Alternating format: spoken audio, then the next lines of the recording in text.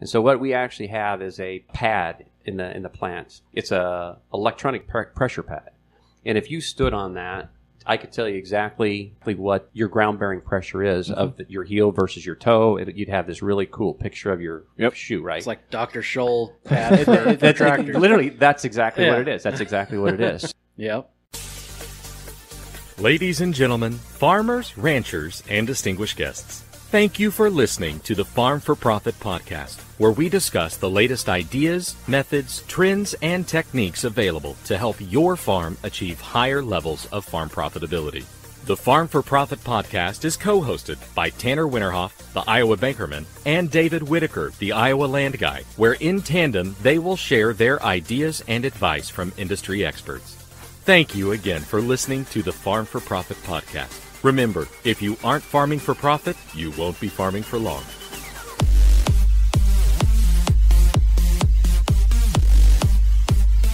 And now, here's Tanner and David.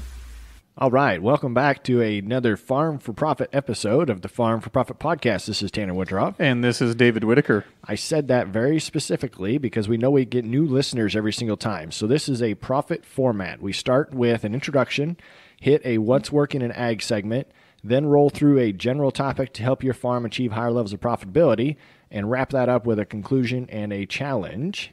In our fun shows, we take a little bit less structured format, have a couple of drinks, meet somebody tied to agriculture, and kick back.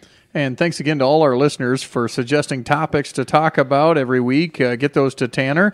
Send those to Farm4Profit LLC at gmail.com. And of course, Tanner, we love for everybody to check out our social media channels, whether it's TikTok, Facebook, Twitter, whatever it may be. Again, Farm4Profit. Yes, and thank you for sharing this with your friends and family. We really appreciate you helping grow our network, and part of that are the reviews that you leave us. So thank you, Gearinghoff, for your continued support. And it is now time for a head of the class listener review. We have Lexi Jo Moore joined us. She said, I am a very big fan of the Farm4Profit podcast and Farm for Fun, which is done by the same guys. They make it entertaining to listen to, but get deep into some stuff that everybody should hear. And at one point, that's why we redeemed the Mullet of Agriculture podcast. We, of course, have the business in the front, Farm4Profit, and the party in the back, Farm for Fun. So thank you for leaving those reviews and joining us. So let's roll right into that What's Working in Ag segment, Dave. You bet. So we got AgStorm equipment with us today, and Eric and Ben are on the line with us. Welcome. How are you guys? Great. How are you guys? We're very good. So, Eric, I'll talk with you first. Tell me a little bit, what's your tie to agriculture? Let's see here. I'm the sales manager for the company. Both my parents grew up on farms in southwest Minnesota, and which tied me into Ben here, who owns the company. We actually go back a long ways, back into high school, best friends from high school and middle school. Spent a lot of time out on the farm with him, helping him screw around in the shop, welding stuff together. And we love tractors and we love making new equipment. That's kind of where I come in. Awesome. And Ben, why don't you give a little bit of your background? Obviously, the two of you have been connected for a little while, but what are you up to and how did you start the company? I grew up on a farm in south central Minnesota over by St. Peter. And ag has been a legacy in my family for a long time, going back as far as, I guess, our heritage traces. And I so grew up around it, but I always knew I wanted to be an inventor and develop products from a pretty young age. So that's kind of where we come into the ag market, not only with actual farming, but with developing products that work for farmers. So that's been our passion for a long time. So we have paid partners, paid sponsors as part of this episode. And I want it to be very clear that these gentlemen are not paying to be on this episode. We found these products, and I can't believe I haven't seen these products before now. And they are just awesome, Dave. They are. I tell you, looking on the website for you guys, agstorm.com there. It's agstormequipment.com. But I was, when Tanner brought this up, I was looking at the Hydrobox and looking at the Field Seal, and I fancied a weld and invent stuff myself. And I thought, wow, this is fantastic. And it melds right into the equipment. It looks factory. It looks awesome. So, guys, we are in a medium to where people are listening to this, and they can't necessarily see what we're talking about. So will you do your best to describe what the Hydra Box is for our listeners? I tell you what, Tanner, our Hydra Box is the last rock box you will ever buy for your tillage tractor. Hands down, it is the most efficient, most effective method of grabbing rocks when you're out in the field each spring and fall and doing, spring and fall tillage. It's all hydraulic. It's controlled from a controller that goes up in the cab with you. It's got 3 buttons on it. We try to make this as simple as possible. And the thing can lift about 5,000 pounds, but can also lift softball size, rocks, no problem.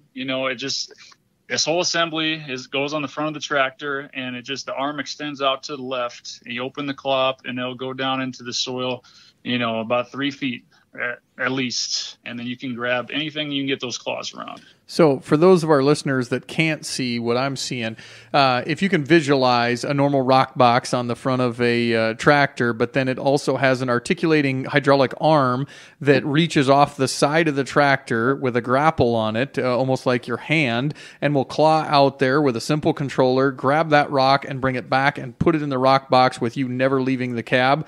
That's what I'm talking about. This is awesome, and I've seen the videos. That's the other thing, guys, is they have videos out there on YouTube, on their website. The fun part for me, having been the rock picker this spring, is that box hydraulically dumps. You got that right. I don't have to manually do that anymore. This will hydraulically dump. So even if I got that big-ass rock in there, now I don't have to worry about getting it back out again. If you've ever had back problems, Tanner, this will be a godsend for you. You never have to get your ass out of the tractor cab to pick up another rock again. So you mentioned that this is part of your tillage tractor, but I think when I cruised out on the website, you have UTV options too, don't you? Yep. Yeah, we do. Yeah. So the concept is, get them while you're there and make it convenient. You always run into those rocks out there, but the UTV box is just a handy thing because, as we all know, everybody has UTVs.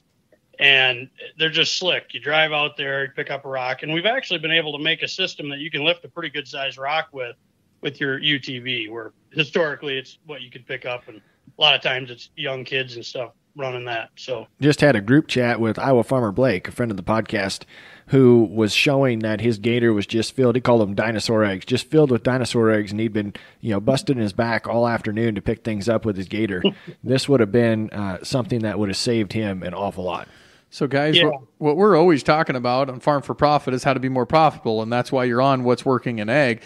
Tanner, I just see this as a time saver. So when we say time is money and getting out there, even if it's something that you could task your kids with in that side-by-side, or you could have on the front of your tractor, and you don't have to pull it back all out, and you can hydraulically dump it. Why is this on What's Working in Ag? Because we feel this is a time saver for you, a back saver, and furthermore, just with that one product. Now, they have other products. Yeah, I was going to say, this is what drew our attention in, and then I had to almost like splash Dave with cold water to get him to stop sweating when he saw the field seal. Can you guys give us an idea of what the field seal is for our listeners? Well, the field seal, we realized that it wasn't like a fully waterproof and dustproof toolbox on the market anywhere. So we wanted to come out with the first 100% waterproof and dustproof toolbox, and we did in our field seal line. And every one of our customers couldn't be happier. We also made it, so it looks good on the front of your combines, or on the front of your tractors, or on the side of your combines. It looks like it's meant to be there. And it's virtually bulletproof. It's indestructible. It's made out of 1/4-inch powder coated steel, the whole thing, and it's fully customizable. I mean, we can put one on anything, basically, and it's just taken off. So, Tanner, I know a lot of farmers have Montezuma box in the back of their truck, or if they have like a farm vehicle that's going to go out there. I just got one off the TBF auction, that's so right. I can be one of you guys. This is similar to is what I'm going to, if you're a farmer out there and you know what that is, where the lid closes and it keeps everything tight, this is similar except waterproof, weatherproof, and it looks like it's part of the tractor, so it looks custom. Yeah, it's really the only toolbox that is designed for the machines in the field. And I mean, the reason the reason that we designed it was because, like I said, guys, farm and running a combine. And I think one day I was just extremely frustrated looking for a 10 millimeter wrench. Is not that, you guys. So was that damn 10? It was one of those moments where it was like, you know what?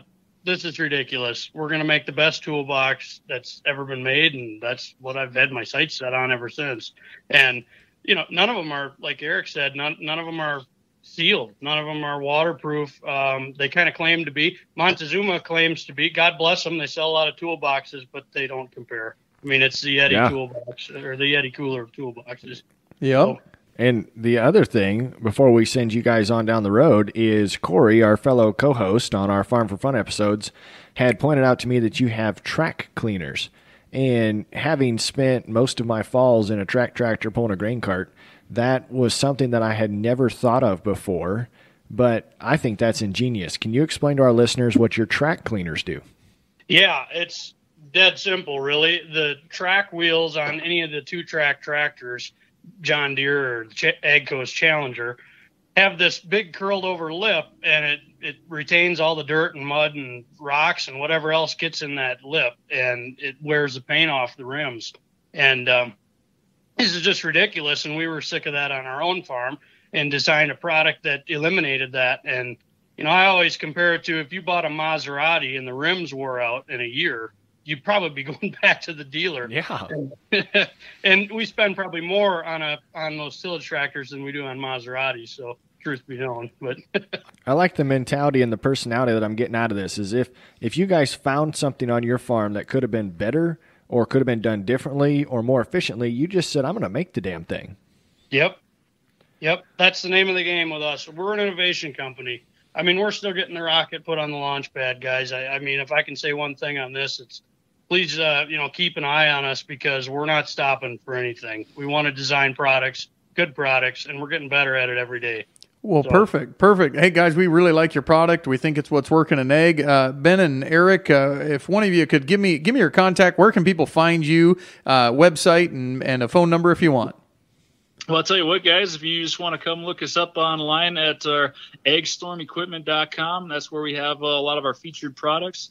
Or, give us a call at 507-995-2321. That's the sales line, and we'll get you all set up and answer any questions you have. All right, and I think, Eric, you've got to have one of the easiest jobs, being the sales manager for products that pretty much are going to sell themselves once people see them.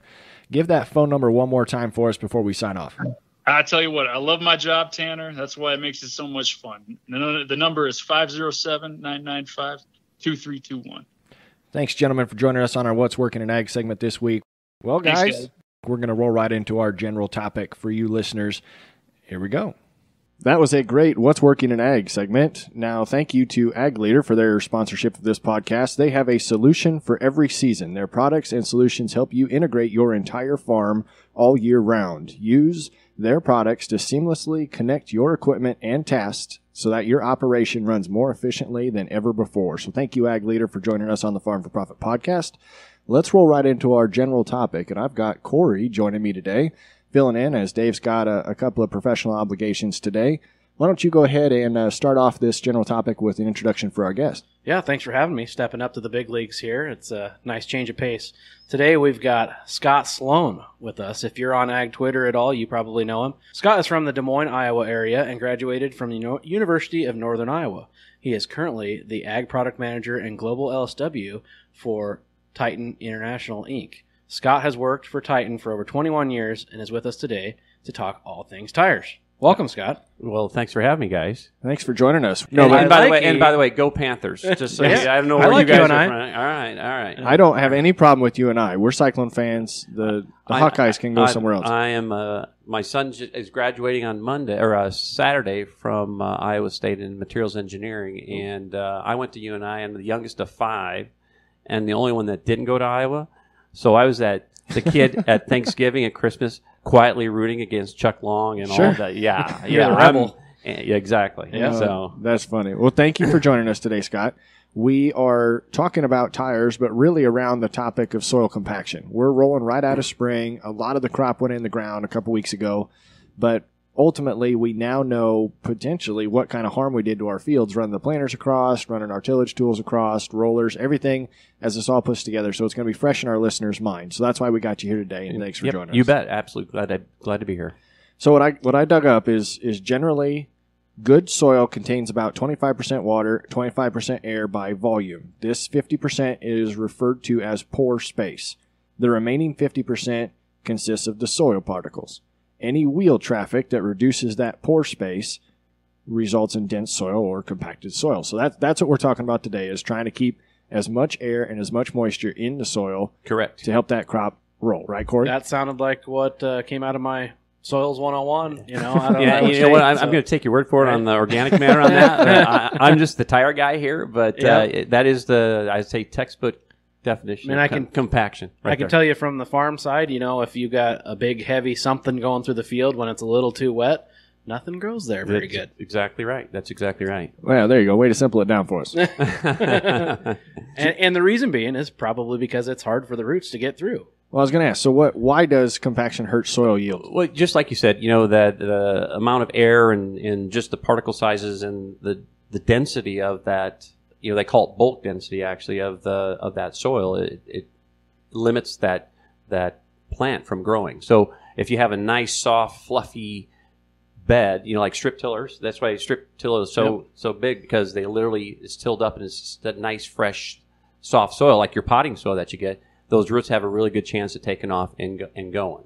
You know, honestly, rain causes compaction. Yeah. So it's the number one contributor to compaction. And then you've got your wheel tracks, and those kind of all add up on that. So the more you can keep the soil loosened up and non-compacted, the better chance that root system has to take off and get going. Yeah. And I think on the opposite side of that, a no-tiller would say, well, they're building soil structure. Exactly. Right? And then they have pores from roots that are living in the soil and going down and all that. So, I mean, and they have minimized passes. Yes. So they're not taking that, you know, you think about it, you're taking a 20-ton vehicle across a field, and that compaction's got to go someplace. Yeah. So. Yeah, I would say tillage practices and then even soil types, just based upon your geography of where you're at. You probably have some soils that are more susceptible to compaction than others. Absolutely. And that's probably going to drive a lot of the decisions on whether you go no-till or whether you're on tracks or on a different type of tire technology to help minimize, you know, the negative aspects of compaction. Right, and you know, no-tillers, the concept is that organic matter in the soil. So the more organic matter is, the less compactable material there is in that, and it gives that plant an opportunity to actually, again, get off to a good start. Yep. So that probably is a big factor. Also is moisture. So clearly, sometimes you're very fortunate this spring we've been very dry in our area. And I was just going to say that this year is probably going to be very minimal issues with compaction. Even, you know, depending on what your type of farming is or your operation is, this year has been, you know, I've talked to guys, they can't even get the closing wheels to close the trench because it's so dry, and they just ran a planter and a tractor over it, and they still can't get it to close. So, you know, good for them, and, you know, good for this year. But there's other years when, you know, what was it last year? It was, well, I guess 2 years ago, it was so wet we didn't get it until June on some of that because it was so wet. That's typically what we deal with around Iowa is too wet. Yep. And so, especially in the spring, I would say. So that is normally what we're fighting. This spring is a completely different animal. I don't think I've ever planted into such a dust bowl before. In fact, I was looking at a bunch of acres before this. We're trying to figure out when to plant some corn on corn. Well, last year we had the derecho that knocked some corn down. So now we're trying to manage our volunteer, which we probably should have just went soybeans in the first place. But, you know, whatever, that's out of the question now. But the only volunteer corn that had been germinated was in wheel tracks. Everything else didn't have good enough seed to soil contact. Isn't that something? Yeah. Yeah, you know, you see the darndest things out there. So, and Corey and I are in a couple of group chats that we've got a friend of ours that hasn't been able to get into the field because they've been getting rain. So most of the Midwest is dry this year. Like I said, the compaction will be very minimal due to the moisture in the soils. But other than that is something we typically have to pay attention to every spring. Absolutely. You know, and there's tire technology that's out there now. Essentially is what you're trying to do is, you know, ground bearing pressure, right? So how much pound per square inch are you carrying that tractor and that planter over those fields? And there's concepts of, row crop, or you go to a super single type concept. There's a lot of different technologies out there that are very beneficial to spreading that load out. Cattle, grazing cattle, Right. terrible for compaction. Yep. They're even in dry conditions. I was just up in Wisconsin, and there was all kinds of cattle grazing in cornfields that hadn't been planted yet. And I'm just thinking to myself, that they're hurting themselves by doing that. But it's just the way it is. Well, their cattle is probably their main income, income. This is true too. And they're just trying to grow feed for them. Exactly. Yeah. But you're right. The pounds per square inch on that hoof Exactly. That's why they is call much more. one of those drums, those big compacting drums, a sheep's foot. Sheep's foot. Yep. Exactly. So, Yep. So then, in your mind, Scott, what implement in a standard farming operation causes the most compaction in the field? Well, that's a kind of a tough question, because you've got a tractor that weighs, if you've got a mechanical front, you got a tractor that weighs 35 to 40,000 pounds that you got to carry across the field. But the big thing is your planters, that planter tracks, because it's running right between the rows, right next to the row. And we've now got bulk fill planters, so all that weight. There's a lot, and unfortunately, the tire that are on there now are actually, for the most part, a truck tire. So you're looking at a 110 psi in those tires, and that's just to carry that planter when it's in transport. Now, when you unfold that, technically you could probably drop that tire down to 35, 40 psi. But the central inflation systems and things like that are coming on. That's where those become beneficial, because farming is a compromise, because you're not going to have a guy go out and set inflation pressures for 20 minutes before he goes into the field to get it to that optimum, and then do his 150 acres and then leave the field and then pump air back into those tires. There's really not anybody that I know that would be able to do that, or would be willing to do that. And I want to portray this. I've done some work with a competitor of yours. So the reason, with the reason why, you have to have that PSI when you're going down the road is because that planter is folded up. Yep. It's got probably 2 pro boxes, 5,000 pounds of seed in it, and then they might have a fertilizer tank sitting on the center tongue that has 500 gallons, so you're looking at 4,000, 5,000 pounds. And then the weight of that planter, there's no wheels in between the hitch of that planter.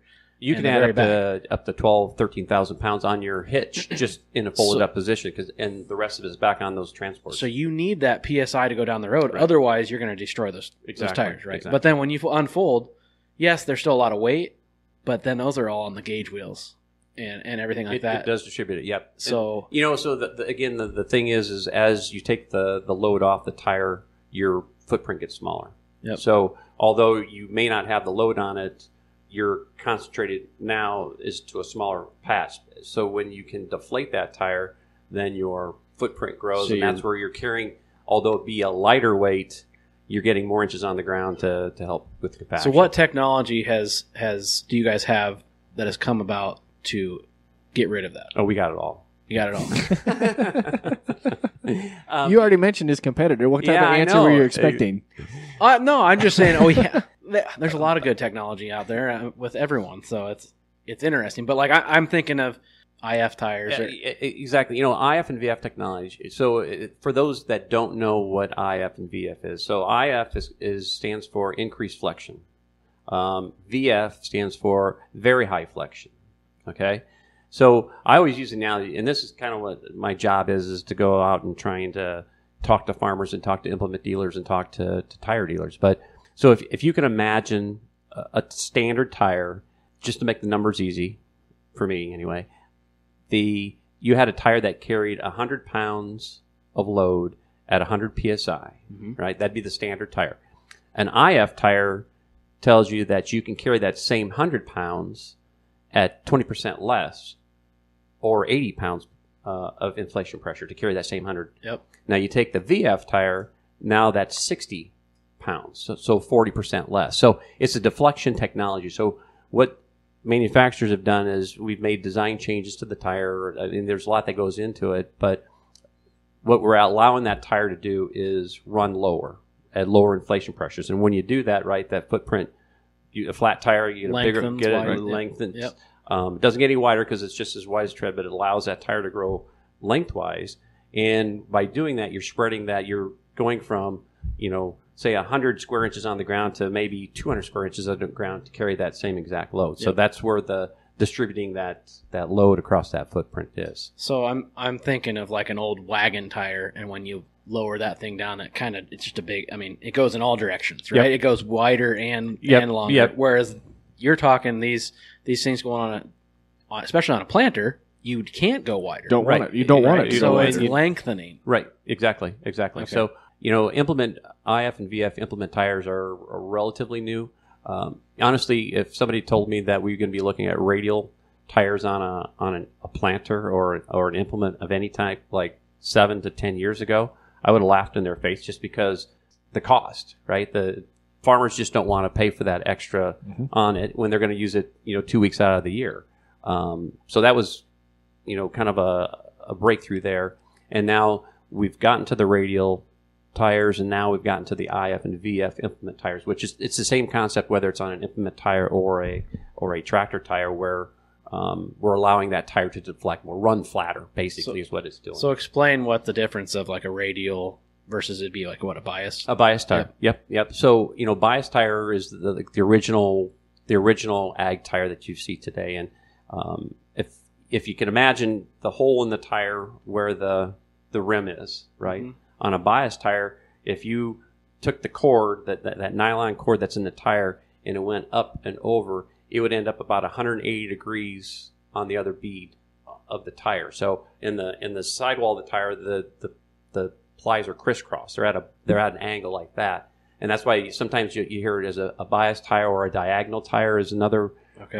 You'll see a D designation on some sizes, like a 1250.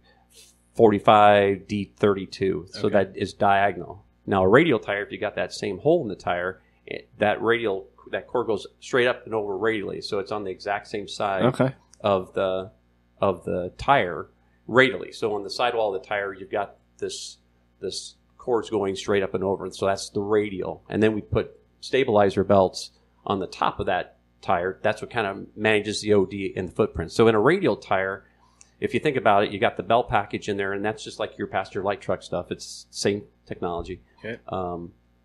The tread and the sidewall actually work separately. So the the sidewall's kind of flexing, but that belt package is actually what controls holds the shape. Holds the shape, exactly. In a bias tire, it's just like if you took a tennis ball and pushed it up to a plate of glass, the center of the tire. Right.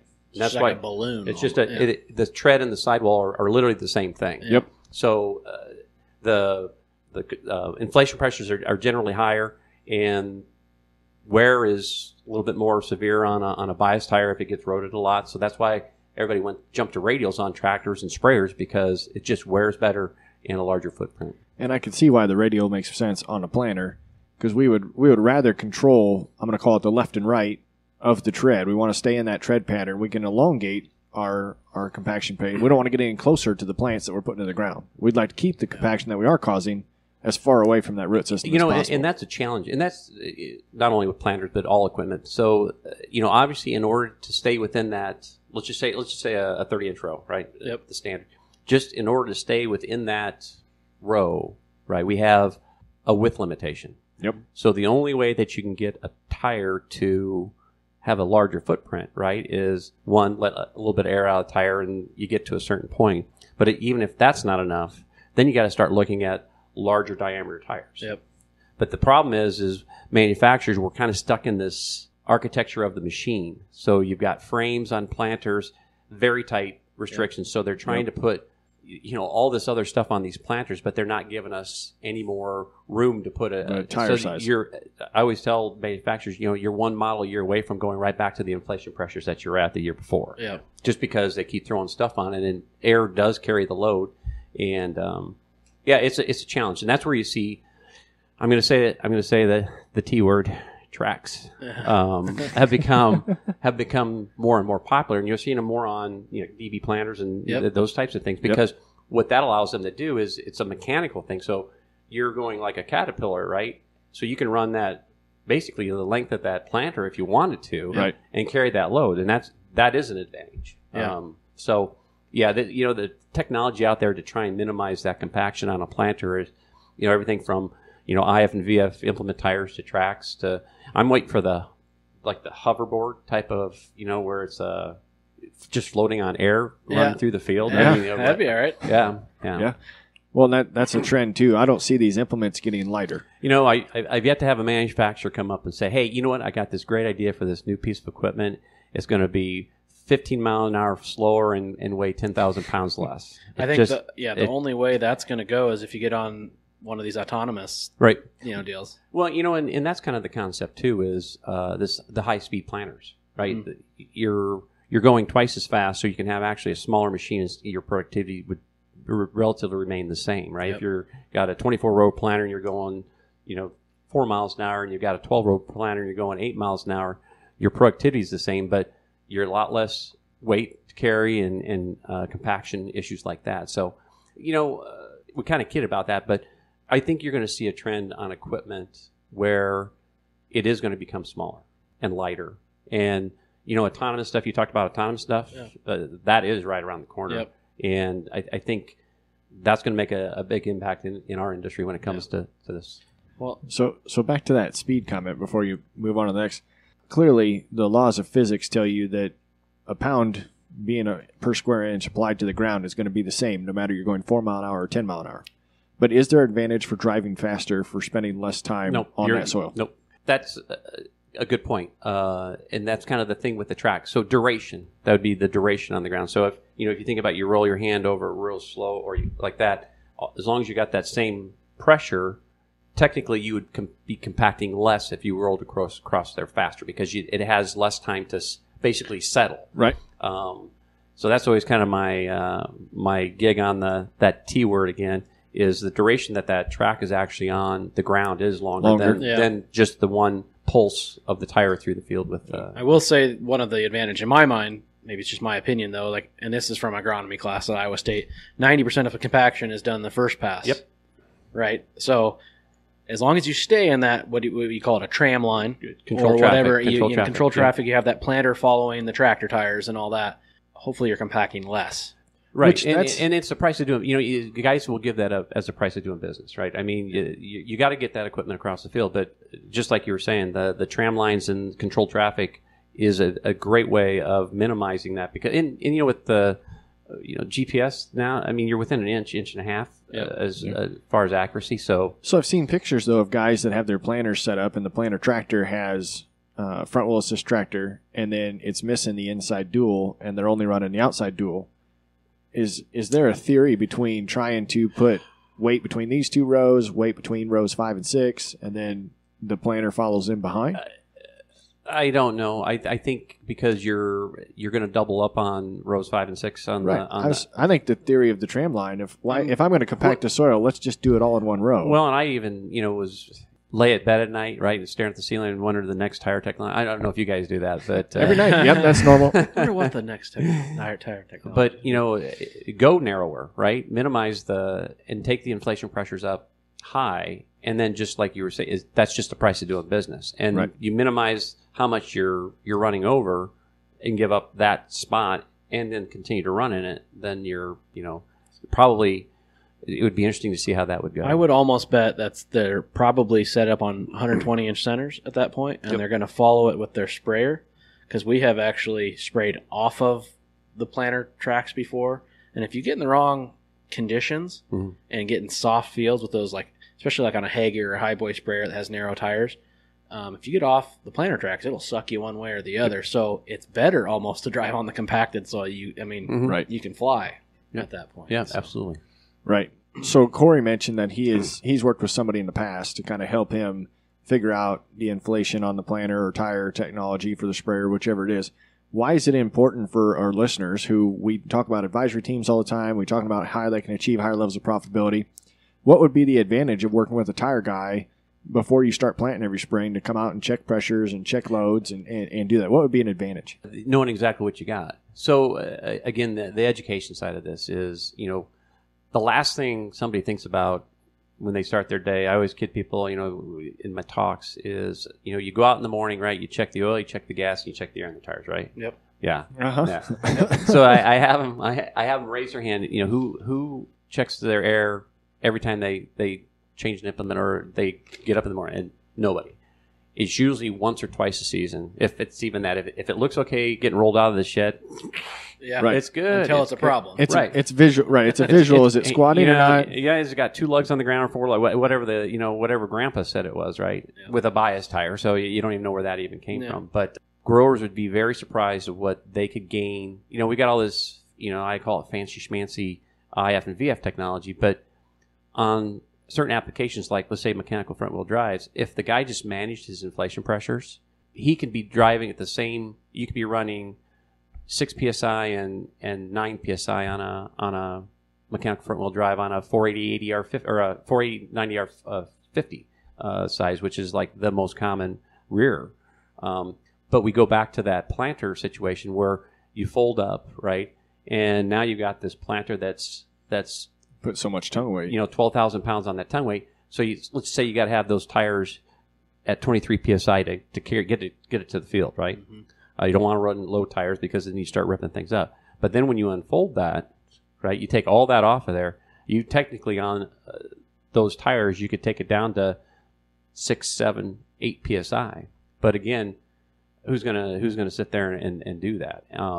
That is the major issue right there. Is you got to give something up if you're going to save time by not putting inflation, air in the tires. Yep. But you're also going to possibly lose a little bit on the compaction side because you're not getting full advantage of the deflection of that tire. So if are you there go the other way, you're going to gain in your footprint, but then you're going to be buying a set of tires next year. Exactly. And the nice thing about IF and VF is that guy that has to carry it at say 23 psi on a standard tire. He could be running at like 17 psi. So you might gain a few pounds per psi, pounds per square inch in the tire. But again, once that's folded out, if he's not dropping it down to the same inflation pressure that you'd be running a standard tire, you're gaining it for the road. I don't know. So do inflation systems exist? So could somebody mount something on the tongue of a planter Absolutely. or a tractor? They will. My prediction. Mark the calendar today. Hey, we're good at this. Well, it's coming. In Europe, it's extremely popular. They've got a lot more restrictions and for roading and things like that. So there's tracking manufacturing. Fendt offers CTISs on their tractors now. It's costly, right? But I think in North America here, the central inflation systems are coming on. There's a couple of companies out there, and I don't know. We'll have to ask Jenny because I'm pretty sure in Deere's big rollout, they did. They had a central inflation on the 8,000 system. Yep. So, and that's coming out. How to quantify that is the big key. So I spend $20,000 on this nice new inflation added system. feature. Yeah. So what is that actually going to gain me? That's what because compaction is like we talked earlier. I mean, there's some years that you could run over it with a semi truck and you're probably not going to affect it, right? But then you've got other years where it's extremely wet or the soil conditions are such or the weather conditions in general. Then that might be a time when you say, okay, I put this on here and I gained, it was wet last year, it was wet this year. I gained whatever percentage in yields. That might be an option. Yeah, that when we originally put a schedule together to have a podcast on this topic come out during this time of the year, we wouldn't have imagined that we would be looking at the lowest amount of spring rainfall we've received. Best thing about podcasts is this stays in a library and people can pick it up later and in the future.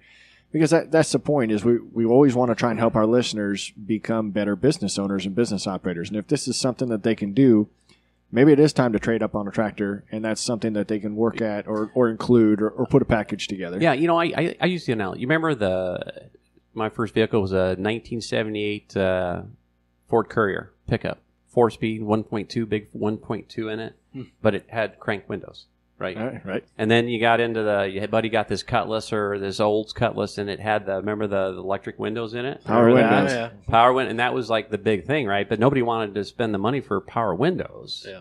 Well, now it costs you more to put a crank window in. So that's going to be the progression of central inflation systems. Is okay, it's going to be costly, and you're going to have these guys that want to be the cutting edge guys out there that are they got to have everything new and the latest and greatest, and they're going to improve on these things, and the efficiency and of manufacture and costs and technology is going to go down, and they'll become more affordable. And I think in probably 7 to 10 years, it's going to be standard. Standard. It will be a standard option on tractors. So now if we have listeners that are thinking about this and reflecting on their own planter, their own setup, whatever it is, tillage tool, maybe they're thinking grain cart, and they continue to hear us talk about how once we get to the field, we can run on lower PSIs. Can you do this with any tire? Yes. So it doesn't have to be new technology. Nope. They don't have to go put a brand new tire on. Nope. This is something that they could do with any tire. And that's why I tell people that you don't need to run out and buy the latest and greatest technology like IF and VF because it's not practical until you can manage it. And even when you can manage it, it makes the conventional tires even more practical because now you're running, again, on a mechanical front-wheel drive. We're in the process of setting up a compaction trial. I worked with Iowa State the last 3 years on different trials, and we've got one we're setting up, and we were sending the professor or the engineer that we're working with inflation pressures of some typical setups. We're going to go, our standard tires versus our LSW technology and IF and VF and tracks. And when we were giving him the inflation pressures of the loads that he gave us, just because of the way the calculations of the load tables are, the conventional tires were actually at a lower inflation pressure planting than the IF and VF tires because it's a numbers game, and I know we've made tires way more complicated than they needed to be, but under 10 miles per hour, conventional tires get a plus up in load carrying capacity. When you get that plus up, you can actually run lower inflation pressure, take advantage of that plus up, and you're running the same spot. IF and VF tires don't get a plus up. Right. So whatever they carry at 6 PSI at 10 miles an hour is the same that they get at 6 miles an hour is the same they get at 40 miles an hour. So it's kind of a numbers game, but that's just the way the business has turned into it. So going back to your point, if you did have a central inflation system or you did manage your tires on your operation, you find that the stuff that you got on your tractors right now can do everything that an IF and VF tire can do at slower speeds. Where IF and VF tires come in to play, and not so much on the planting tractor or whatever, but it's the applications where the tires are actually operating in the higher end of the inflation realm, right? So we're literally got a barely breath of air in a tractor tire, right, on a four-wheel drive or a mechanical front. But if you look at, you were talking about like a Hagie self-propelled sprayer. Yep. A 380 R46 is like the standard tire forever. And the conventional tire on that runs at 78 PSI. That's where the gain can be had because now you can carry that same exact load, whether it's a 1,200-gallon tank or a 900, whatever the tank is. Now you can carry that load at 20, 40% less. So it takes you down from 78 PSI to 64 or even, I was going to say, 52. I think we run our Hagie with a 1,200-gallon tank, and it's got those tires. I think it's Are they IF-VF tires? Yes. Yep. I think it's like 56 or 58. Yep. It'd be VF then. And they're good years, right? Ultra They are. Oh yeah, they're all. I think they actually are. But I have a good story on that. And after this, I want to talk about load and inflation tables. But I have a good story on that. It was 2018, and we got 10 inches of rain in one day. I think Ankeny got 10 inches of rain. Yeah, I remember. Remember that? Yeah, it was just everybody's crazy. Basement got we flooded. got like 20, 30 inches of rain in the month of June. And we cut tassels for a seed company. So it's time to go when it's time to go. Right. And we had our tires on our Hagie. No, nothing in the tank, but we had the cutter bar on the front. And we had those tires loaded up in it. It was after that 3-inch event. And so it was just slop, and you had to go the next afternoon. And I got the load inflation tables out and figured out we weighed our sprayer empty and full. Good information to have. So we knew that and used that, and we were able to lower those tires down to like 30 PSI or 28 PSI, something like that. And I should dig them up. I got pictures of the treads before and after, because before when they were 58, probably just riding on a little patch like that. Yeah, it was like maybe 1.5 treads on the ground, and then afterwards it was like a little mini track. I had like 4 or 5 treads on the ground, and that's exactly the point right there. And we were able, after that 3-inch rain, it was just slop out there. We were going through ponds and everything like that, and we stayed right on the row, and we're able to get it tassel like we wanted. So with that, explain a load and inflation table, because I knew nothing about that until we started weighing tractors probably 5 or 6 years ago. I used to have to get this big, thick book out and find it in the manual and find your tire, but now you can go online and do it. There's all kinds of applications out there for tire inflation pressures calculators. And so load inflation tables, when you say that. So I always tell we've got this organization, it's called Tire and Rim Association, that I call it a very large group of very smart people. And these guys sit around, it's a think tank, and they'll actually come up with these calculations of, if it's a 480 ADR 30, what is the calculation to be able to calculate the load out from everything from 6 PSI, which is the minimum for a radial tire, all the way up to whatever the load is. And, the thing is people look at the side of the tire, right? The tire's low, right? Yeah. So what does the normal person do is they look at the side of the tire and it says max inflation 23 PSI or 43 PSI. Go right to it. You're describing me right now. And they go right to that. But the thing is that tire's capable of probably handling twice the load that's on it, right? So if they would go to the load inflation tables, they would see that instead of putting 43 in, well, I've only got 5,000 per tire. I could be running at 9 all day on that. But they don't do the homework and get it. And I encourage everybody to go out, whether it's ours or Bridgestone's or Michelin's or whoever website, just type in tire pressure calculator and it comes up. And there's a lot of good ones out there. We've got one on our website also. And you just punch in your size. It's pretty simple to use. You just punch in your size, your load, and it comes up. Load is the key. I can swag you what a tractor weighs. I've got a group of 5 field techs that do exactly what you say, is to go out and weigh up tractors. And that's a very important thing. And I encourage people that if you don't have those people around, you could get a hold of us, but, take it to a co-op or something that has a scale and understand what your axle load actually is, because that tunes you into knowing exactly what you need to have. And just like you did with the sprayer, you can tune those tires and just maximize your carrying capacity. And everyone is different. I mean, even when you change an implement, some guys put a bucket or a blade on the front. Yep. Some guys have it weighted different. Yep. So ballasting is key too. So when you were talking about the study that you're working on with Iowa State University, you threw out the LSW term. Could you define for our listeners who don't know what LSW is, and what has that technology done for tractors, implements, combines, and soil compaction? Yeah, so LSW has been around since, matter of fact, I've been in the factory in Des Moines here since 95, and built the first LSW, if you can believe it, in 97. So that's how long the technology, and LSW stands for low sidewall. And essentially what we do is we take a standard conventional tire and we drop about 20% out of the sidewall, out of the standard tire. So the real first tire that we hit the ground run with was we took an 870R 38, which is about 81 inches in diameter, with a 38-inch wheel, and we went to an 855 46. So same 81-inch outside diameter, but we shortened up. So you think about your pickup trucks, right? Back in the days, we had 15, 16-inch. You went to 17, 18. I've got 20s on my F-150 now, right? Yep. But the outside diameter hasn't really changed all that. It might have grown a little bit, but it's still remained the same. Mm-hmm. And there's a inherent performance enhancement that you get by making that stability and that just the ride quality. The things that we get a lot is road lope and power hop are two big things, because guys are going, further and further these days. Yep. And there's nothing worse than sitting in a 54,000-pound four-wheel drive, bouncing off the road, and it's a little unnervy.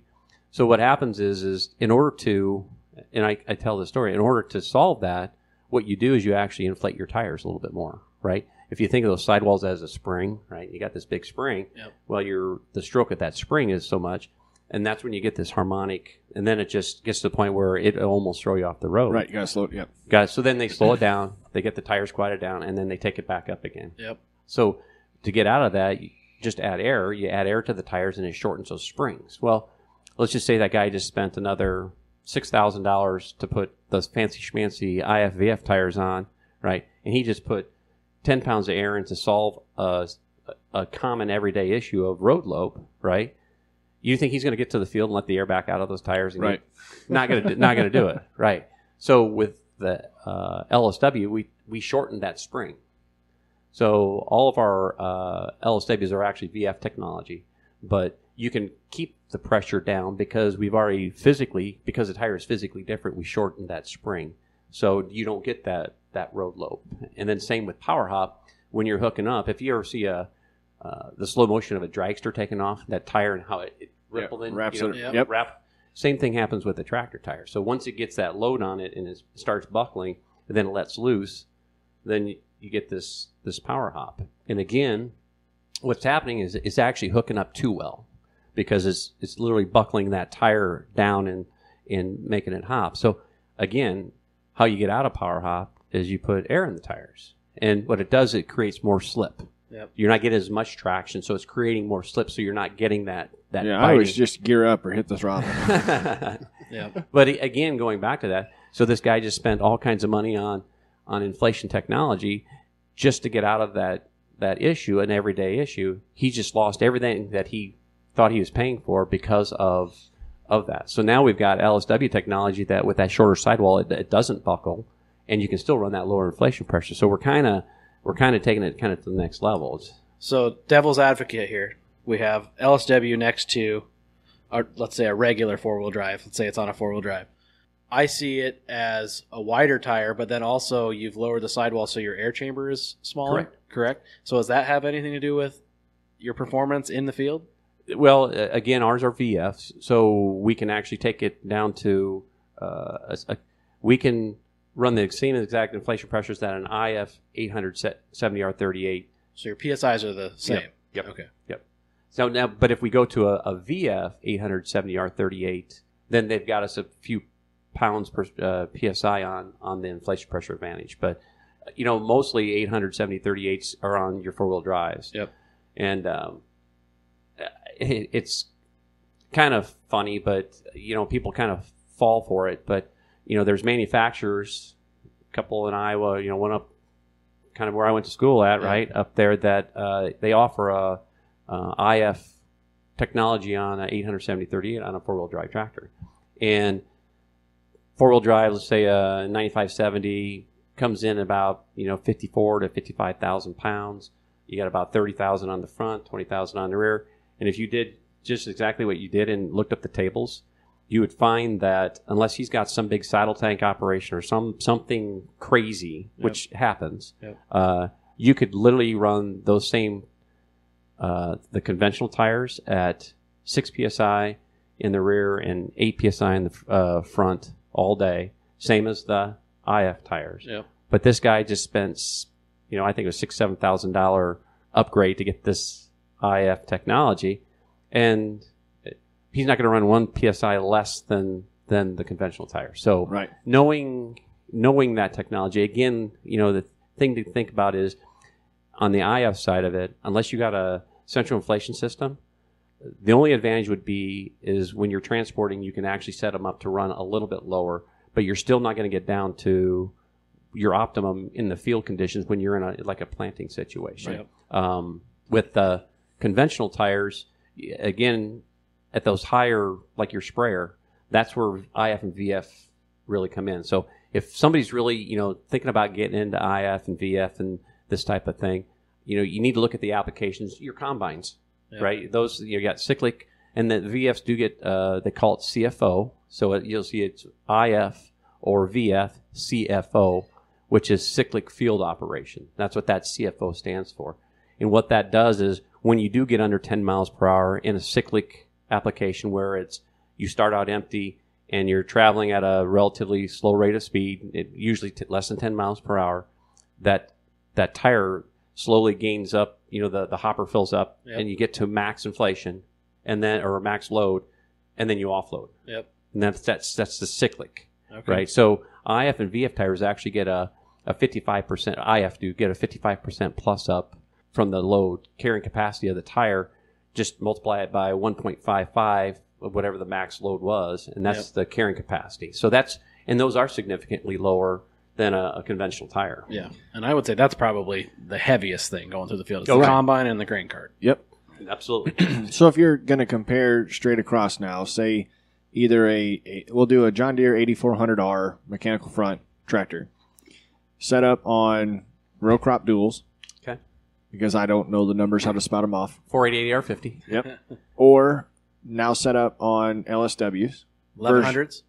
So that would be the combination that, and actually you can get it out of Waterloo now, is the 1145 R46 rear and 1000 40 R32 front. Okay. And that front tire, just so you guys know, that was actually we make the sprayer tire for Terragator up in Jackson. Oh, okay. So that's actually 1050-25 that we dropped a 32-inch wheel in it. So we made it a low sidewall. But it's so you take these over the fields all day, every day, right? Floating across. So that's okay. Now they've got what we call the mini quads, where these 8400Rs are set up on tracks all the way around. RX. So you put those three side by side comparisons, inflated properly. Obviously, tracks doesn't matter. What are we looking? Delete valve stems. Yep.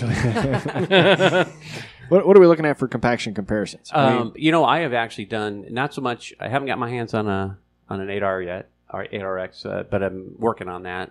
But I did do it on a 9620R and RX. And so what we actually have is a pad in the plant for our engineering. So what it is it's a electronic pressure pad. And if you stood on that, I could tell you exactly what your ground bearing pressure is of your heel versus your toe. You'd have this really cool picture of your shoe, right? It's like Dr. Scholl pad for tractors. Literally, that's exactly what it is. That's exactly what it is. So, but in a little bit larger scale. Yeah. So what we did is we actually set up an R and an RX, one with our 1400 3046, which right now is the largest ag tire in the world, and the 36-inch track. And what we did is we had to ballast the hell out of the R machine because that RX is so much heavier just without hanging another piece of iron on it. So we were throwing weight on that 9620R, and then we set it down on the pad. And on this image, there was a very uniform, kind of a bluish purple type of uniform distribution of the load. And I don't remember the numbers off the top of my head, but it was and you would expect that for a tire, right? Because it's an air chamber, so it will distribute the load. Yeah. So the darker the colors on that, the less compaction, but less ground bearing pressure was. But when I dropped the RX on it, sat it down, it was really dark blue, green red, really dark blue, green red, or yellow red, really dark blue. For each of the rollers and the... So that load has to be carried someplace, right? Yep.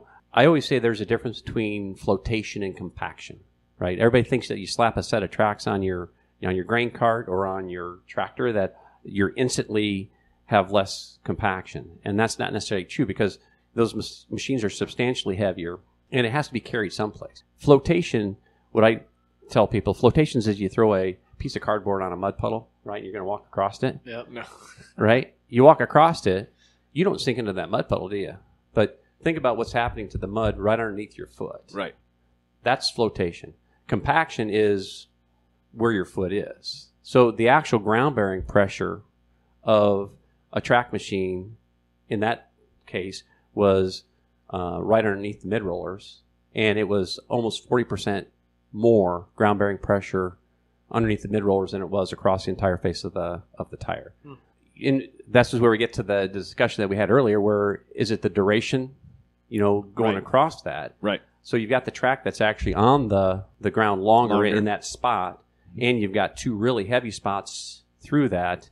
That would be an argument that probably from a compaction standpoint, and if you didn't know, I used to work at Firestone. So Firestone did a study here now probably 8-9 years ago where they actually buried a pad underneath the ground, and they did these trials. And their final result was that properly inflated tire actually has less compaction than at that time it was a twin track or dual track machine on it. So, and we kind of replicated that, if you will. Right. But there's no doubt that a track machine is designed to pull, and that's where it came out of was the construction. The quad track came out, and that's where it was. But guys don't like it. They get into tracks because they don't like power hop. They don't like road load. Of course, you can only go 18 miles an hour or 19 miles an hour in a quad track, and you can chip them and everything that. But road speed on a wheeled machine is, 24 or 26.4 or whatever it is, there's a big difference in the initial, purchase price of that. So you start throwing all this stuff in there, and now the tires are getting so big that we're actually kind of matching the flotation side of it. Yeah. Right. So that's where people have really kind of picked up on that concept of that super single concept. So Goodyear makes tracks, don't they? We do not. You do not. Okay. Not our division. For those that don't know, that Titan actually owns Goodyear Farm Tire. Okay. So we don't have anything to do technically with Goodyear, light truck, medium light truck, or passenger light truck. We bought that circle or the triangle that says Goodyear Farm Tires. And now if you look at the tires or you look at our symbol, it says made by Titan underneath there. So we don't have anything to do with tracks. We don't have anything to do with the blimp. We just basically forgot about the blimp. How could I have forgotten about the blimp? But we just pay a licensing fee for the Wingfoot. So we're wholly owned by Titan, but we just have to pay the licensing fee for the brand name. So it's just your brand. Right. Yep. So but we have all the control on engineering and all the manufacturing and all that is we got a factory. And the nice part is we got a factory in Des Moines, Iowa, Freeport, Illinois, and Bryan, Ohio. Everything that's made for North America is made in North America. So we're very proud of that fact too. So they're maybe better than 1 year then? Oh, good one. I always tell people, I said, if I had a dime for every time I heard that, I would be sipping margaritas and pina coladas on a beach down in Mexico. But and I'll be honest, everybody has issues, and I was at Firestone, and you were always wondering what the guys over at Goodyear were doing so well, and it's just the world that you live in, and the thing for us is it's how you take care of those issues. And that's why we've got our field techs, our ag specialists out there running and helping people. And a lot of times, just like we were talking about, this tire is riding crappy or it's something's wrong. And it just might be a ballasting issue or an inflation. Everything goes to the tires, right? Because you can have the biggest motor and the nicest transmission, but if you don't have tires on the thing, it's not going anywhere. It's just a big lump of steel. Yep. So tires are the first one if you're having a performance issue that people look to. And a lot of times it might be a tire issue, but a lot of times it could be ballast, it could be inflation, it could be a lot of different things. So that's what we kind of do is get out and really help the end user have a successful experience with the product. So then for our listeners, what would you say is coming down the pipe? Or what can you share with us is coming down the pipe for technology? What's going to be the next biggest thing? Well, I think there's only so many things you can do with an air chamber. You think about how you can have a more flexible tire but you got to have a chamber and you got to have air and you got to have a wheel to hold that. Now there's technology out there that it's a pneumatic track by actually it was a Mitas trailerboard technology where it's essentially it's a pseudo. Well, you've seen the Tweels. Yeah, on lawnmowers. Okay, lawnmowers. So Tweel technology, we've kicked it around. I mean, that's a pretty application specific because honestly, you think about it, a load doesn't really change a lot on a lawnmower. Yeah. I mean, yep. A guy might have a big breakfast or something. Yeah. But other than that, it really is pretty stable. So you can tune the fins in those Tweels to be able to manage it. But you think about just like we were talking, you got a tire on there or let's say a non-pneumatic type of system on your tractor, and you go from 10,000 pounds and you throw a planter on it. Now you're up to 20,000 pounds. That tire you can't adjust so now you're just grinding it into the ground. Yeah. So it's very difficult in ag because there's just such a fluctuation of the applications and implements behind whether you're going to carry on the 3-point. Yep. Exactly. So it makes a lot of sense. But I see for us and what we're gearing up for, and not only on the tires, but for us for the wheel side, because you got to have a way on these central inflation systems to get the air into the tire. So the valving for the hole and the punching another valve hole in it. We worked when we worked with Deere on their system, so we're already kind of getting into it. There's a lot of aftermarket stuff out there that you have to modify your wheels to get into it. Mm-hmm. I see for us, at least for the next 5-7 years, it's going to be working with people on central inflation systems and just educating people on just proper inflation pressure. Taking the technology that we already have and using it to its level. Right. Yep. So because now you're getting to the point where you don't have to make that compromise of having to run 23 PSI while you're in the most delicate stage of the whole thing. You're putting it in ground and you're overinflated. Now, if you got the central inflation systems, then you can drop it down and you can take full advantage of whatever that tire has to offer. I got one off that. So are tires still being made? It's so fast that you need to take them off and cure them for a year. I hear that all the time. That's a good one. That's great, actually. But no, actually no. So where that came from is people literally, like right now, right? Product is in short demand. We're trying to hire, if anybody's out there, we're trying to hire people at the manufacturing facilities here in Des Moines and in Freeport. But they're going so fast, and they're going literally from the curing press to the back of the trailer in probably less than 3-4 hours. That's how quickly stuff's moving. And what you're saying is letting tires cure, and rubber never stops curing. The chemical process that's in there, you never use up all the curatives. It's sulfur and a couple other things, but sulfur is the main one that allows those polymer chains to actually cross-link. Charles Goodyear didn't build one tire. He invented the vulcanization process, but he didn't build a tire. So that's where we got our name. But vulcanization is the connecting, this cross-linking of rubber polymer chains. So, and you use different chemicals to do that. And in a curing press, you take it up to 330 degrees, and it sits in there. Depending, it's like a Christmas turkey. The bigger the turkey, the longer and cooler you got to have it. You don't want it crispy outside and all frozen on the inside, so you got to have a longer, cooler bake on it. Same thing with tires. But that cure rate never stops, and those chemicals never stop reacting in the tire. So when it leaves the door, we're at a short durometer. Our short durometers, well, you stick anybody's tire, we're in that 68 to 72 range short durometer, and it goes out to the field. Now, to your point, people say, well, I'm going to buy a set this year and set it in the, well, have you ever put a pencil, like the old wooden number 2 pencil in your desk, right? Yeah. Right? And sits in it, because whoever uses a number 2 wooden pencil anymore, I don't even know if I have a sharpener, but sometimes you need an eraser. I think I know where you're going. Yeah, the right, eraser on it. Right. So a year later, you got your mechanical pencil, you lost your eraser on it, so you grab that, right, and you go to erase with it.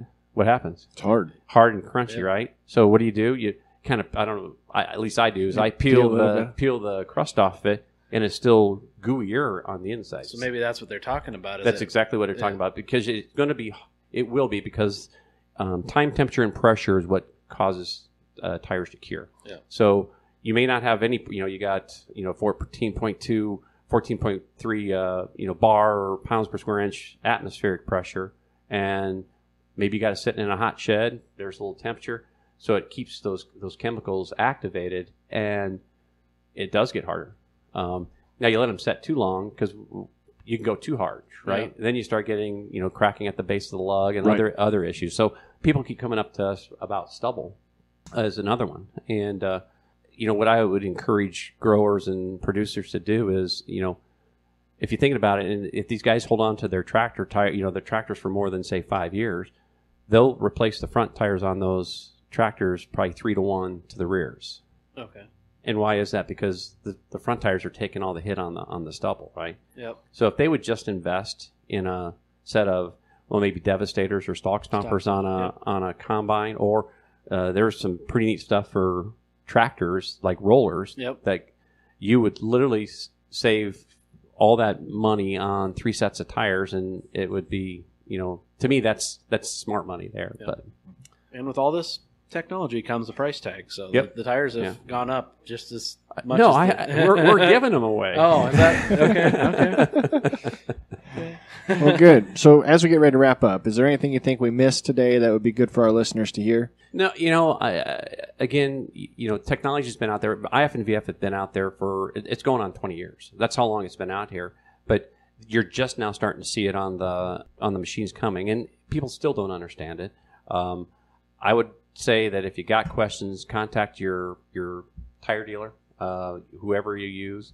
Don't overlook the tires, because they do make a difference. Just like with your sprayer thing, it makes a huge difference in performance, ride comfort.